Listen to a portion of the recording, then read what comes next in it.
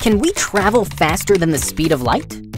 Yes, the Star Trek guys can travel faster than light. Yeah. Now listen. Our universe is very big. It consists of numerous galaxies, stars, planets, etc.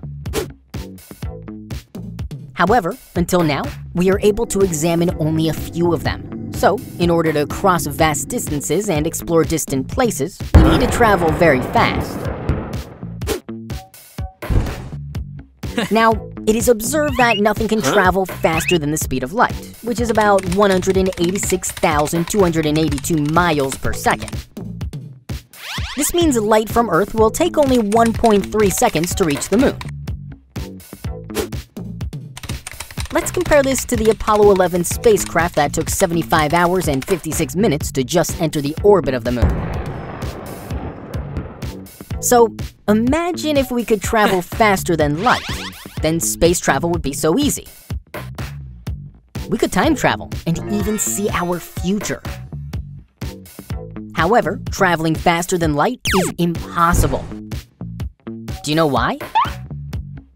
According to Einstein's theory of relativity, to move an object, we require energy. Now, to make this moving object move faster or speed up, we require even more energy. So, what do you think? How much energy will be required to make an object move at the speed of light? If we again refer to the Einstein's theory of relativity, we can conclude that it will require an infinite amount of energy to make an object move at the speed of light. But looking at the current situation, neither do we have the necessary resources, nor do we have the technology to produce an infinite amount of energy. Hence, we cannot travel at the speed of light or faster.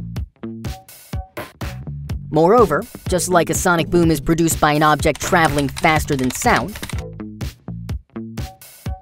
similarly, a huge amount of radiation will be produced by an object traveling faster than light. This radiation can lead to serious consequences. Hence, it is impossible to travel faster than the speed of light.